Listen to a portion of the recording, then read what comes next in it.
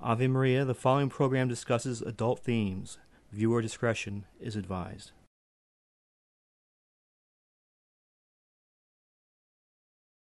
Of our next speaker, someone that we all know well and whose commitment to this apostolate for so long has made it possible for many people to understand in a very personal way, a very pastoral way, something that is complex and controversial.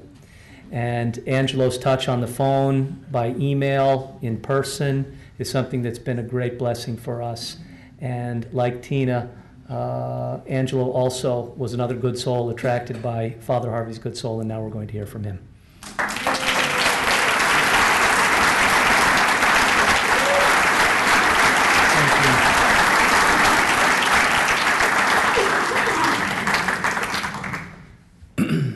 We adore you, O Christ, and we praise you.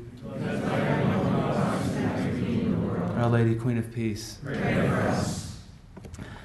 Well, like Tina, when I was asked to do the testimony, I immediately tensed up and probably wanted to evaporate. But in all honesty, you know, I asked myself, I guess, why me? And it really didn't. I guess I didn't want to talk about myself. I didn't want to dig into the past or sound foolish and get into the whole human respect thing, but it didn't take long before realizing it really wasn't about me per se. And I realized that I'm a walking miracle. And by God's grace, you know, the Lord wants me to share this good news, because when I think back, being in the lifestyle was bondage, and I didn't know anything other. I would have never thought that I would be standing here, and the lifestyle could eat you up and chew you out, as many of you know. I also wanted to do it for Father Harvey, who loved courage and encouraged very much. So I yielded to the Holy Spirit, and it was like flipping through a photo album. Portions of my life was flashing before me. So this is where I begin. I immediately see a lost boy, a small boy. One of my sisters had once told me that my mother used to tell her to, you know, go over to Angelo, he looks so sad. I'm the youngest of six children, and 3 girls. I had 3 big sisters, and then 3 boys. Another image came to me right away. I saw myself just going from room to room at night. I just felt so alone and so lost. I just wanted to sleep with someone. So it was like from brother to sister. I mean, it was really good if I can get in the bed with my mother and father. I was just so scared. I think back, it was almost as if I didn't exist. I don't know if any of you, it was almost as if I just felt like I wasn't there, or like I didn't want to be in anybody's way. But this wandering just continued for many years into my adulthood, including from going from bed to bed, of course.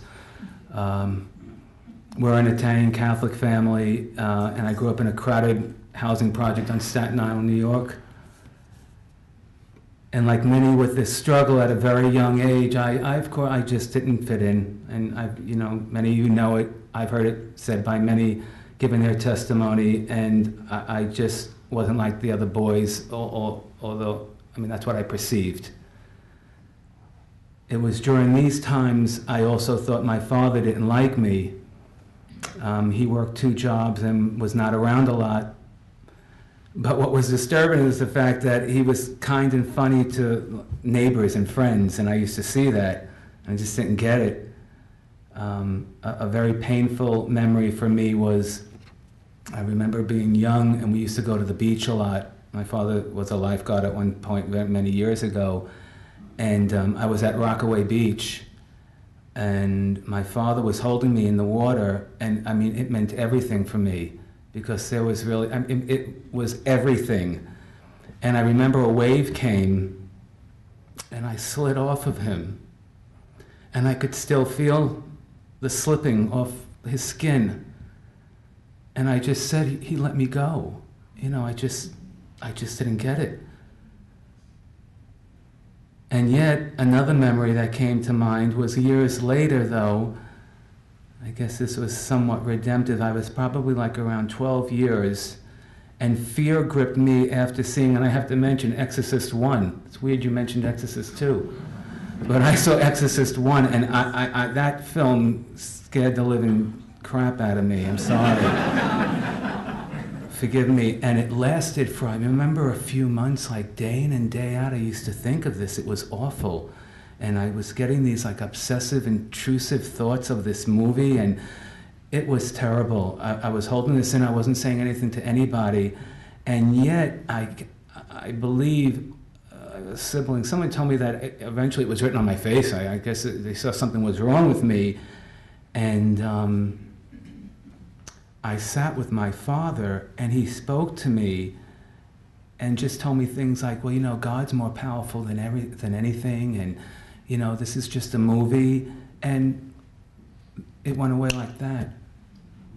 I mean, I just needed to hear my father, you know, just comfort me and give me security that I guess I never felt from him. So, but like that. You know, perception has so much power, and played into my ambivalence towards men.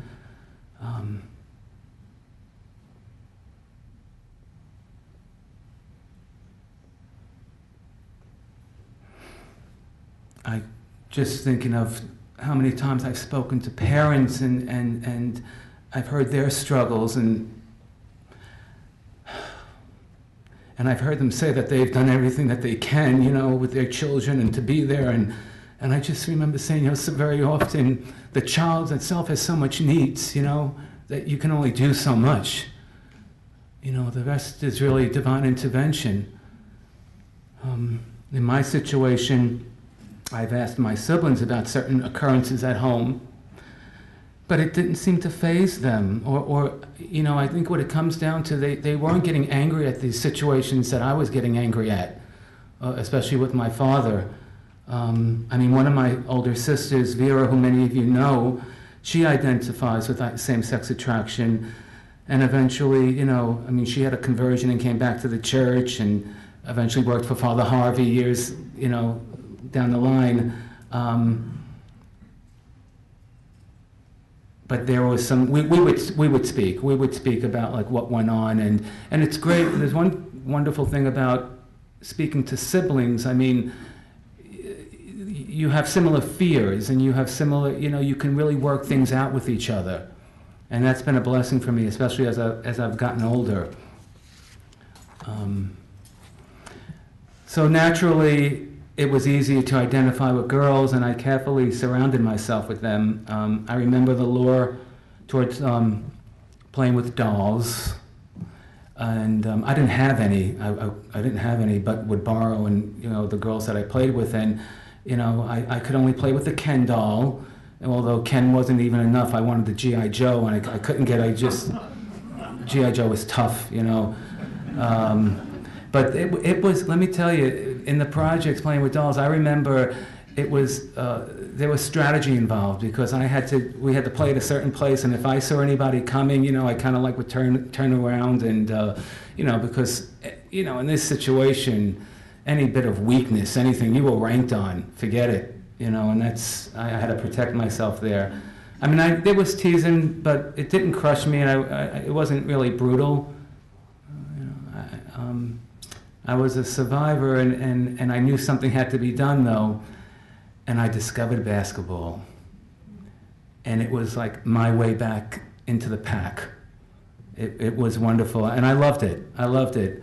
It was a great escape, and I was pretty good. I was fast, and what was really nice is some of the older boys, the teens, used to call me Muskrat, because I was fast. And it was really nice, because I was being noticed. I was getting attention, and affirmation was coming my way. That was a big deal. It really meant a lot. I was the type of kid that got along with everyone, and thus made, you know, that's how I made my way through the high school years. This was a time, though, when marijuana entered my life and the feelings of SSA were beginning to take hold of me.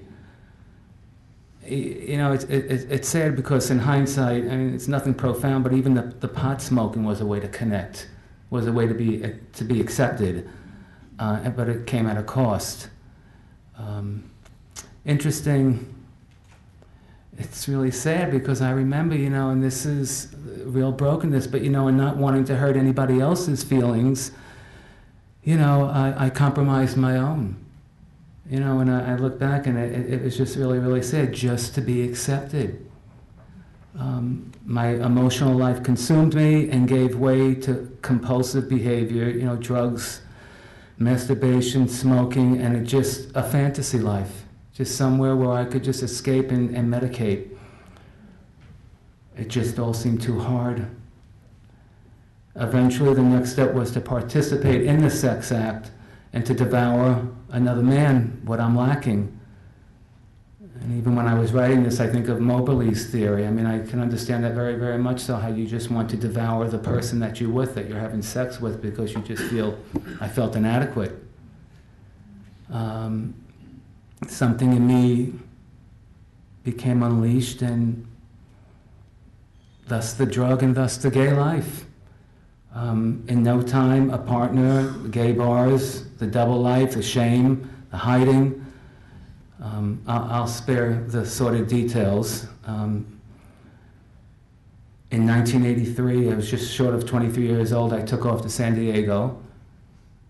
And in a way that was good for me to leave home and to learn to care for myself, you know, to mature that way, because I had sort of like a symbiotic relationship with my mother even, and I knew that I had to kind of break that, and she knew also, and she gave me her blessing.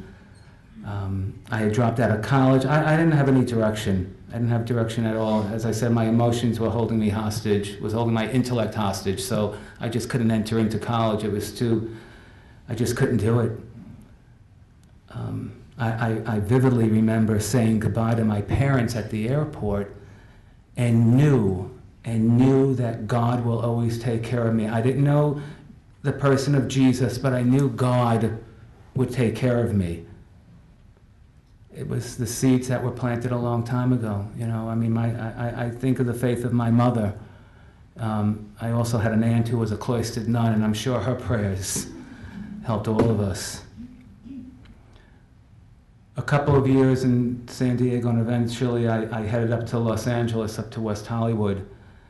And there, every person and everything was gay.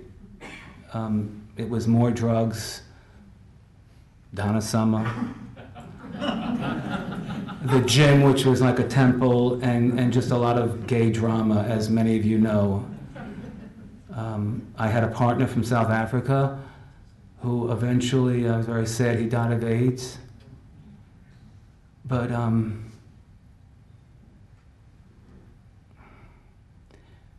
even though I had a partner, there was a lot of sexual activity outside of our relationship.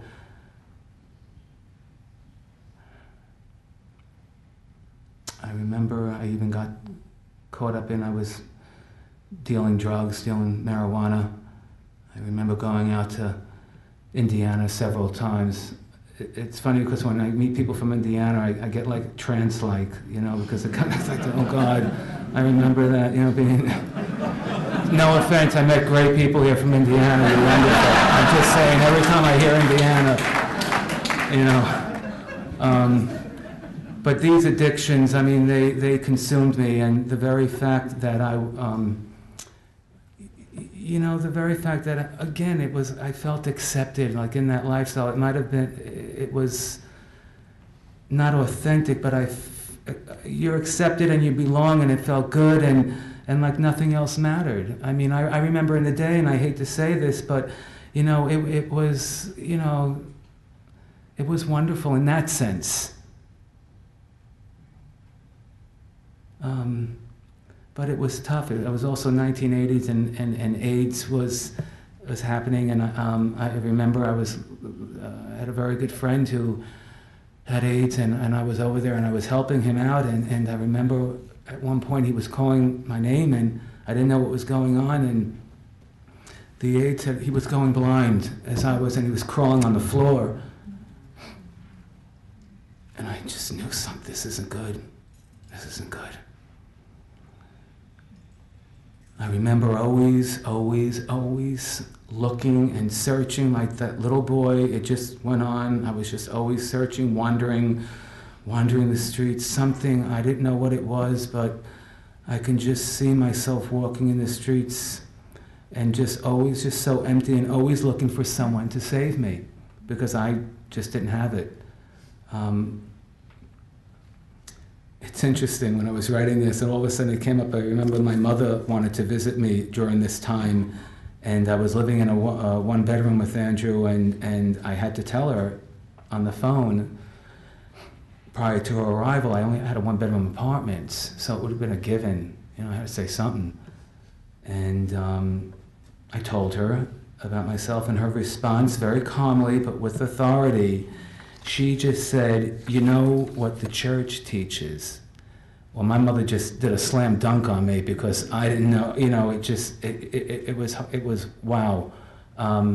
It was said in love, and I loved her all the more for it. Maybe not at that moment, but there was something about that. There was a lot of gratitude, and it really helped the trip. It helped to be with her. I needed to hear that. She was a real neat lady. In 1993, my life took a major turn with the sudden death of my mother. She just had a massive heart attack, and I received a call on the morning of May 3rd, and I was in New York by the evening. And at the funeral home, there was a priest, a Father Francis Marino, who would eventually play more of a part in my life, was saying some inspirational words. And at one point, he just looked at me and said, God sometimes takes a life to save a life.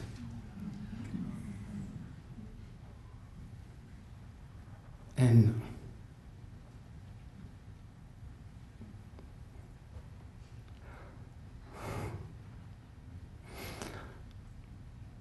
I knew what he meant.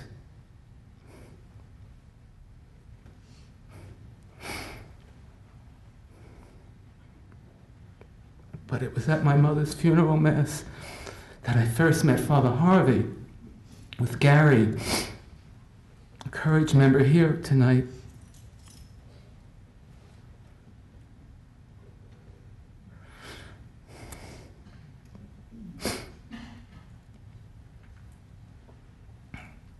And I'll be honest, I remember when I saw Father Harvey, I said, oh God, it's him.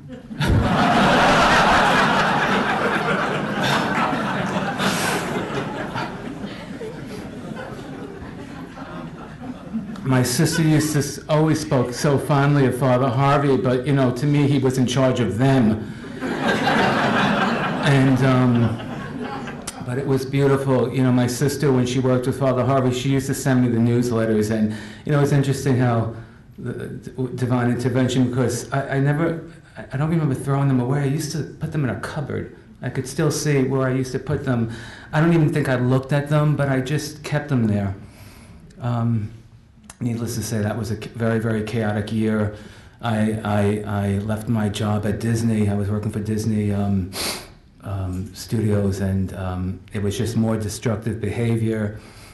And I would say a start of an emotional breakdown. It was very, very frightening. Again, some very crazy, scary, intrusive images and thoughts day in and day out. It was agonizing. From the minute I woke up, and it lasted for several months, and I thought, this is it. I'm losing it. Very scary. Almost, when I think back, it could have gotten a little like psychotic. It was just really, really, really intense. I finally reached out to my brother, who by now he was ordained a priest, a late vocation, and. Again, like I said, he knew these fears himself, and he had worked through them, so he was really good to speak to at the time. Because for him, this wasn't so crazy what I was going through. So that really helped me out, and he was an older sibling, and I needed that from him.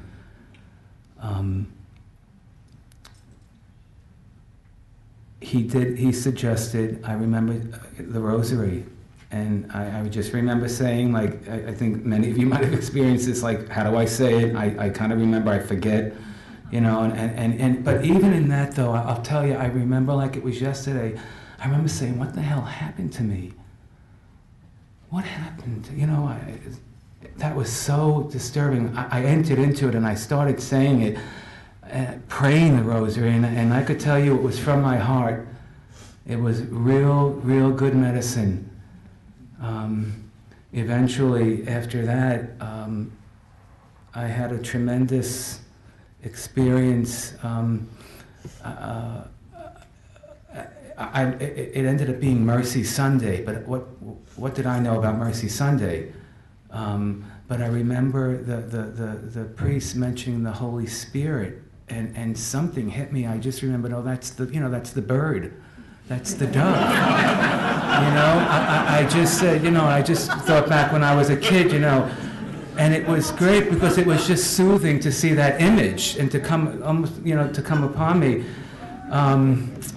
And then soon after that, there was a major change in my life. In July of 1995, my brother, Father Charlie Charles, called and dropped a bomb on me because he said to me, how would you like to go to a Courage conference in the Bronx? And it just floored me. He said he'd pay for everything and personally get me there himself. It just floored me. But I knew in my heart I had to go. Just had to go. Initially, there was no room at the inn, as they say, but Maria, at the time, had told my brother that somebody had canceled at the last minute. They even left a deposit for me, yeah. So God's faithfulness, good example of his faithfulness. The first day of the conference, at the entrance of the Passionist Retreat House in Riverdale, panic. Sort of like your trench coat experience, I'm sure it was the same thing. But I met a vivacious, very friendly, affable pastoral priest who set me at ease, and Father Timon just gave me this big welcome, and I knew something said, this guy's going to be instrumental in my life, and he's a good friend to this day, and I knew he was a keeper. But from the moment the conference began, I couldn't stop crying. It was a little embarrassing. I would hear a talk, go to my room and cry. Share at meals, go to my room, cry. David Morrison gave his testimony that year, and during one of my crying sessions on the grass hill overlooking the Hudson, he came up to me, and it was really beautiful the way we shared. It was really a tender moment, and I needed that from another brother in Christ. After the conference, it was just so dramatic that I went back to West Hollywood, and I was attending, I belonged to St. Victor's Parish, and I just remember asking the pastor, what about this, when I was at this retreat, they had this like adoration, you know, and he said, well, what do you mean, what about it? We have it here every week. Kind of hit me, you know, what did I know? But he did say to me, if you want it, I just wanted it more and more. He told me about these Dominican sisters at the foothill of the Hollywood Hills. And I'll tell you, that's probably why that place hasn't blown up yet, because these nuns are there praying. Beautiful community. Eventually, through that prayer, I had contacted, I knew I had to get out of there. You know, how do you do this conference and then go back to West Hollywood? I had contacted the Anawim community, which is a lay Catholic community my sister had belonged to, and my brother. And I knew them over the years, and this is that Father Francis Marino, who spoke at the funeral. He was the founder of the community. And the co-founder was a Sister Barbara, who was in the Blessed Sacrament Sisters with my aunt. So, you know, it all kind of connects. So basically, talk about a grace. I mean, I sold most of my belongings, shipped the rest, and got out of Dodge. I was out within 90 days. I left after the conference. I was out of West Hollywood in 90 days, and I ended up back east in Phillipsburg, New Jersey. That was a little tough. It was like going from West Hollywood and Sunset Boulevard to the banks of the Delaware River. It was a little, that was hard, but you know, it was a death to self, but we do it. They actually put me in a house for like 9 months. There were no single men down there at the time, so it was just the 9 months. Needless to say, a lot of tears. It was that snowstorm of '96. I didn't know what hit me. I was in California all those years. I was in vans and doing 360s. It was tough. It was a real, but you know what? It was all part of my healing process when I think back. And you know, I had to trust someone, and why not these people? I knew that God had led me to them. And the Anawim community was wonderful. They catechized me and recatechized me. It was wonderful. You know, we dialogued daily. The liturgy of the hours, it was a nightly exam, and it was community. I really didn't know what community was, but it was community. It was wonderful. And in time, I was asked to go to the Philippines. I was there for a couple of years for formation, and interestingly enough, to help moderate the courage meetings there, because the Anawim community had brought courage to the Philippines. And till this day, they still oversee, Father Dan, who has been at this conference a couple of years ago, they still oversee the Courage Apostolate. It was a real blessing.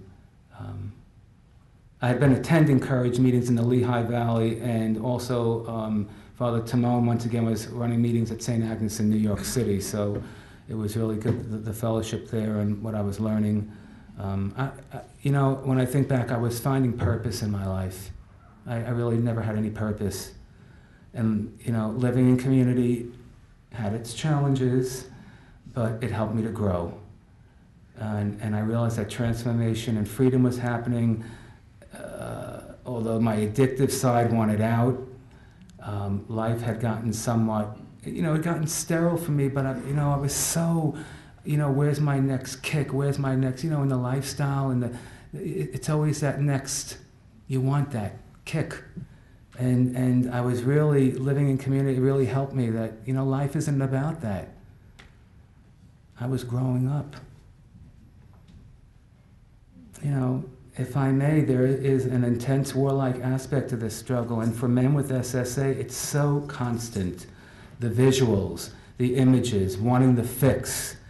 I heard many members say at meetings, and including myself, I know this, that they thought that they would die if they didn't see that image, that pornographic image.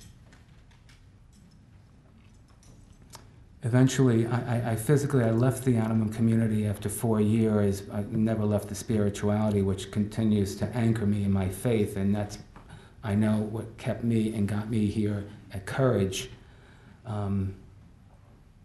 And in time, Father Harvey in the Courage office enters the picture. At first, actually in 2000, Tina and Father Harvey took me in as a part-timer while seeking full-time employment in the New York City area. I had gone back into the New York City area. And then again in 2005, of course, Father Timon contacted me regarding a full-time position. There's a story here, but I'll save it for another time, like later on this evening, a good pint. Because there's a story. But anyway, it was baptism by fire, believe me. I can attest to the supernatural powers that be, having worked this end of the vineyard. At the time, I was attending Courage meetings in the Metuchen Diocese.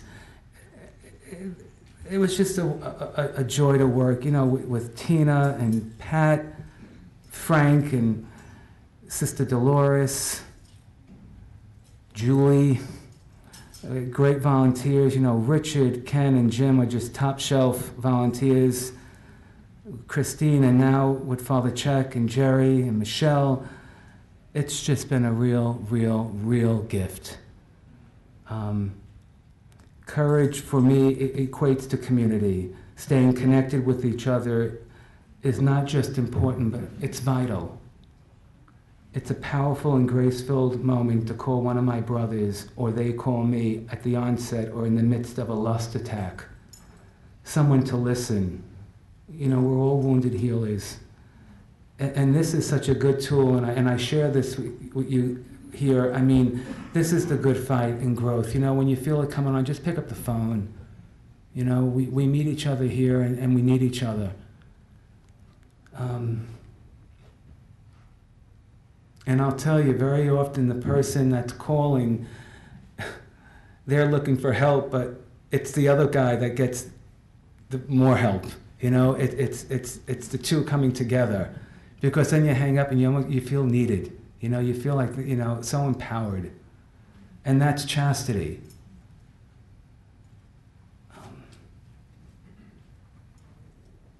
I've been very, very fortunate to have established close relationships with my Courage and Encourage family, and so special to even, God bless me, and I know there's people when we, working in the office, and they say they live in these places that there's no one here, and I always know that God will look after them and put them with who they need to be put with, but I just happen to have brothers right on Staten Island, Jim and Bill. They're just wonderful, and they're right there, and again, community. I learned that my honesty and humility is tested at meetings, and it benefits the group to expose my weaknesses because it weakens the hold. It's these weaknesses that bring us together. I learned things. I'm just going to get very practical here. It's just things like I remember, being at, I'm at a gas station, and if I see a man at the other pump and I get a charge, I don't have to enter into it. I don't have to let it consume me. I can learn to just say, you know what?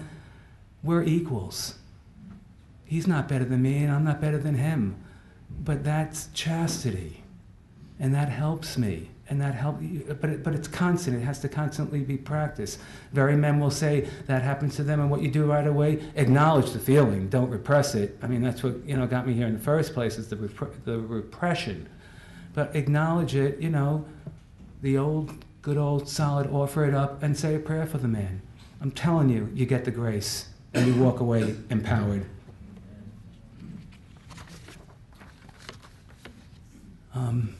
It's just about getting rid of all the old tapes. And I'll be honest, till this day, sometimes when I'm in a room with other men, I have to remember that. I'm not less than them, nobody's better than me, we're all the same.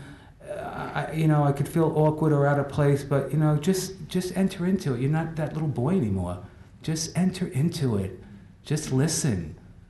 Don't give into it. It just, and you realize it's a blessing with those thoughts, and when you act upon that, when I act upon that.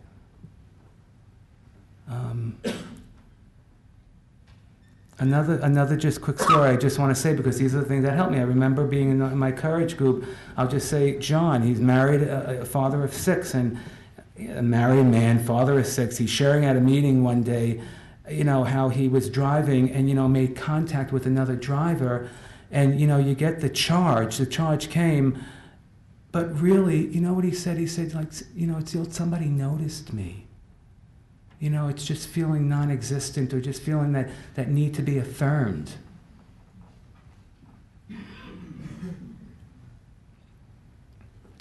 Also, another story that hit me hard. I remember a Courage member came to me who's now married with kids. Came to me in the New York office, and after some idle chit-chat, looked at me and said, Angelo, it doesn't go away. And I said, yeah, but, your desires are in a different place. You've done a lot of work on yourself. You go to, Courage meetings. He's gone to gym. He knows about 12 steps. So, you work it now. You just work it. It doesn't completely go away. Different periods in my life, and when I'm feeling more vulnerable or out of control, it's gonna kick in. The driving force is what's driving the SSA feelings, and that's what I try to work on.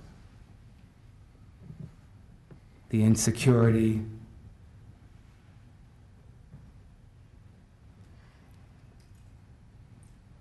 I remember there's so much to be said, I get calls at the office or even at home, and I just remember, saying, so you had a fall. You had a fall. That's, you acted out with another person or engaged in autoerotic episodes. It's a new day. It's a new moment. Don't let it just, you don't have to fall apart for the next 3 weeks. Just get up, brush yourself off with a contrite heart, and go on. You know, I just go on my way, and I just praise God.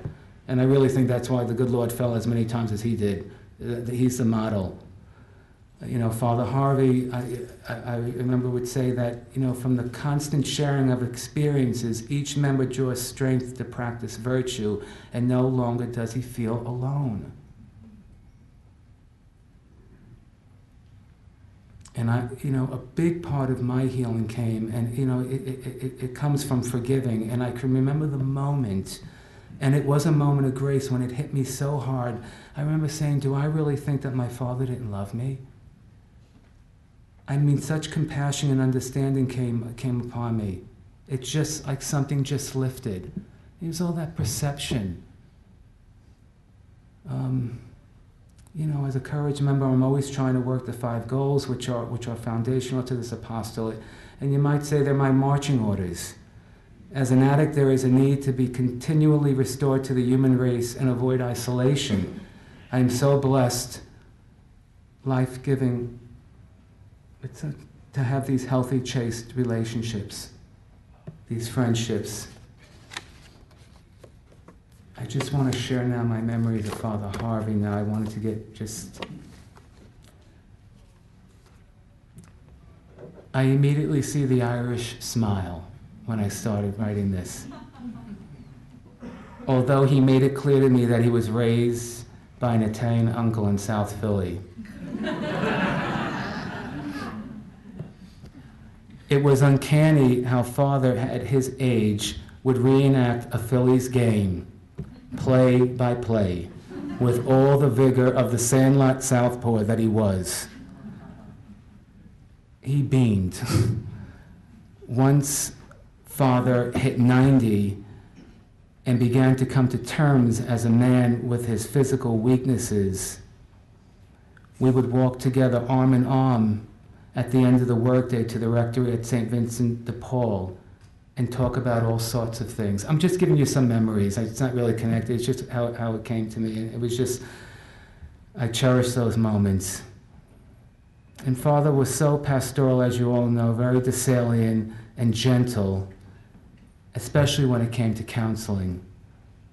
I remember a story. I remember him being on the phone with a 16-year-old from Long Island, and you know, Father had listened to him for a little while, and you could obviously tell he wanted to talk, and I heard Father say, "No, excuse me, like, didn't I let you talk? Now can you just let me say something?" You know, he just had a certain way. But don't any of you think that came easily for him. Again, Father was a South Philly scrapper. He had Irish temper, and I identified with that. And pastorally, Father knew that I had a temper. It was sort of like a punch first and talk later. But he had to learn how to fund that. You know, he really did. You know, anybody in the office can remember. You know, Father. I could just hear him say, "Oh hell." He says, "Oh hell. Don't these people know we have a lot of work to do? Damn it." But you know, it was beautiful. 5 minutes later, he would say, and I'd look up and he'd say, "I'm going to be all right now. I'm going to go back to work."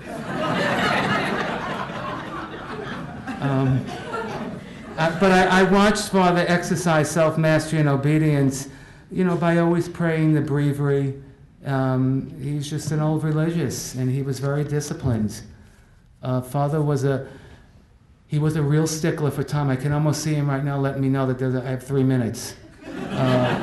Write down, scheduling the conference, on a call in the office. He would often hang up the phone, look at the clock, and say, 22 minutes.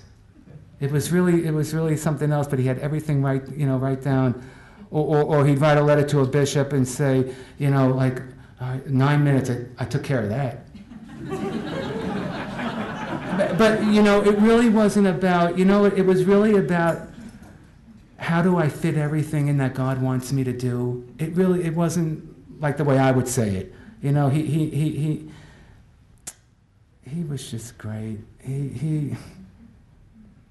These conferences, the days of recollection, his travel to, as he would say, help out priests and bishops. He was all part of the duties of his state of life. Absolutely obedient to any person who was his superior. He always consulted prudently on any decision. All my years working with Father Harvey, there are a few sayings that will always resonate in my mind and heart. I used to love when he would say, you don't need permission to practice virtue. When people wanted to start a courage group somewhere in the States and they were having a hard time. Something else, he said, when one desires wholeness and holiness, anything could happen. It's not about changing so much so. It's desiring wholeness and holiness. He would then oftentimes say, avoid fantasy, stay in reality. And then there were a few times in the years that I worked with him, he'd say, Angelo, if we don't do this for Jesus, we're fools. And then he would add a little tag and say, and I know the faces, and he would do like, you know, it was great. That was his seal. I think it was wonderful. Father was a great traveling companion. I traveled with him down to EWTN. I was on Life on the Rock with him, and we also traveled to New Orleans. Very easy to travel with. Tina, like yourself, at the end of the workday, although by the time I worked with Father, it was 5 o'clock and not 5:30 that the scotch came. Yeah, before he boarded the bus, great moments. Pat, it was usually Pat, Sister Dolores, and myself and Father, and he would say, you know, those little eyes, he would say, oh, it's time for a drop of the creature. Just a thimbleful. And a little cracker. But I used to, sometimes I would say, Father, is it all right, you know, if I said, you know, it was a tough work week, you know, can I have another one? Oh, sure.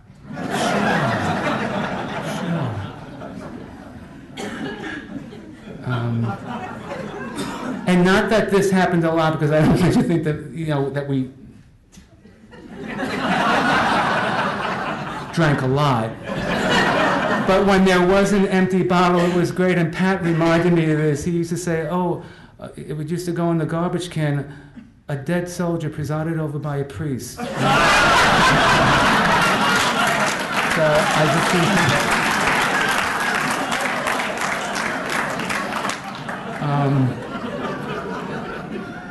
but Father, I just have to, you know, Father had again, sort of what Tina mentioned, and Father had a heightened respect for women, and especially love for the courage women. It was really, really, really very, very powerful, a good example as far as that goes. I remember the 90th birthday celebration was extraordinary for him. And I remember the look on his face and such gratitude and happiness for all of us that were there. And you know, think about, it was what Cardinal Berg said the other night, you know, that not being understood, and even from his own community. So now he gets this, you know, from us. When he went to Child's, you know, over the last year, when he went to Child's in Maryland, you know, it was really so good. I spoke to him like nearly every day. He would call. I think he tag teamed between Tina and myself. He was just calling back and forth and attempting to keep office hours for himself, working for Courage. He was just, you know, with the boots on. As he got weaker and weaker, he kept pushing himself to do everything he could do for Courage and in support for Father Czech. I'm blessed, and we're all blessed to have had such a shining example of gentle valor in our lives. He was a good father. Thanks.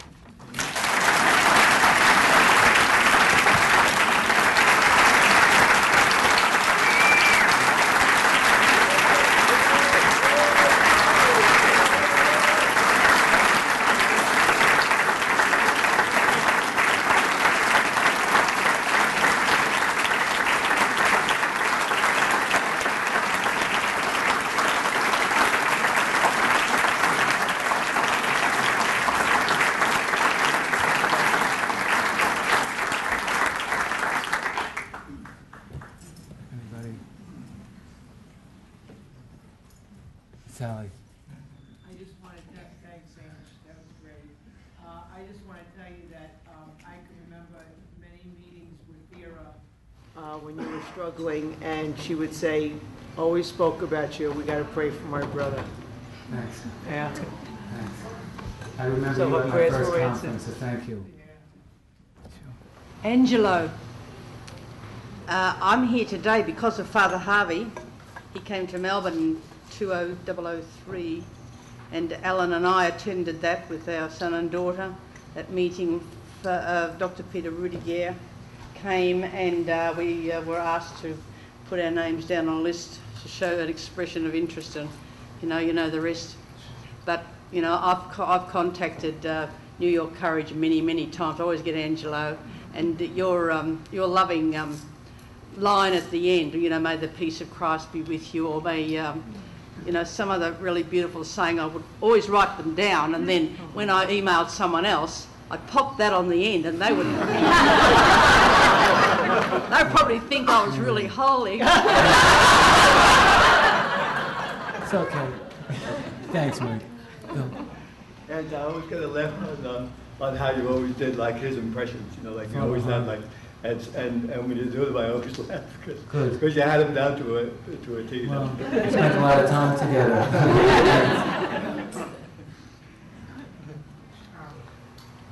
I'm a convert to Catholicism, and when I was involved with Exodus, I thought, wow, we really don't get a lot of support, and that it must be 10 times worse for courage. And how did and I've heard stories about Father Harvey having tough times. How did you work in that environment where you knew, it sounds great inside, but how did you deal with knowing that it's Father Harvey deal with? There's not a lot of support outside. Well, he just stayed at it. It was just like he knew it was, you know, it was his call within a call, I guess you might say, and he knew it was his to do. He just knew that he always made himself available. He was just always there, always wanted to help. And it wasn't like it wasn't about knocking down doors. It would come to the office. And he just, you know, was there to support and do what he can to just make it happen. Didn't always happen, as you know. I mean, it doesn't always happen, but he was always there. It was his to do. Yeah. Not giving up. Yeah. Paul. Your testimony blew me away, but I have to ask. Oh God.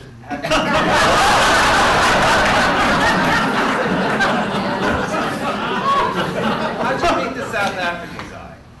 How did I meet the South African guy?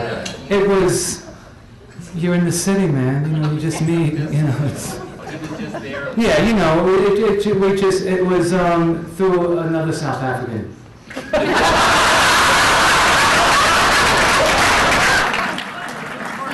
It was. Sure. Have you remained in contact with any of your friends from West Hollywood? I mean, have any information about Very tough. Very tough. At first I wanted to, but I just couldn't. It was hard. You know, when you're in the lifestyle, I mean, that whole the whole promiscuity lingo is just, you know, it's so much part of the life. I tried to keep in contact with people and wonder, you know, we all know great people from the lifestyle, you know, and needless, but it was very, very hard. I just had to, it had to stop. And it wasn't, I just remember I had to ask one time a very good friend of mine, you know, if he could just respect where I'm at. I just didn't want to hear about that, you know, about his sex life and what was going on. So eventually it just stopped. I do hear from one friend every now and again, but it just had to, and I pray for them. It just couldn't do it when somebody's still there. Sure. Who's Angelo, Pat? do you have anything to you recommend to your brothers in Christ here? From in our friendship, I know that you are not very artistically gifted in a number of areas, but also very, very, very visual.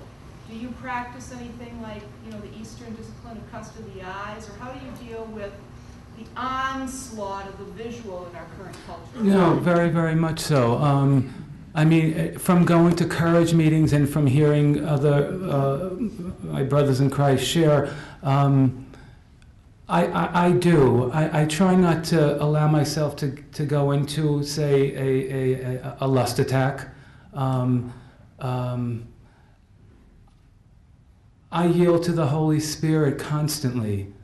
It doesn't mean that it takes it away. I mean, I'm just constantly yielding to the Holy Spirit. And the more that I do that, I know it kind of sounds like big pie in the sky stuff, but that's what one does. I acknowledge what's going on. I acknowledge the temptation, and then I just yield to the Holy Spirit, and it works. I'll even talk about it too to get it out. You have to keep that constant communication, connecting. You mentioned about the first conference. I remember talking to you at that first conference that you came to, how confused you were, and you were going back to West Hollywood and everything. And I've seen you grow through these years, and how much you've become a man that I'm proud to call my friend and my brother. Thank you. Thank you.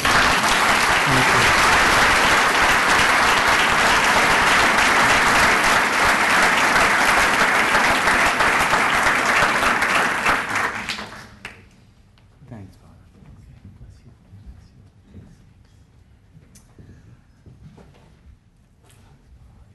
We have seen this evening such magnificent examples of the virtues of humility and courage. I'll see you down there. God bless you.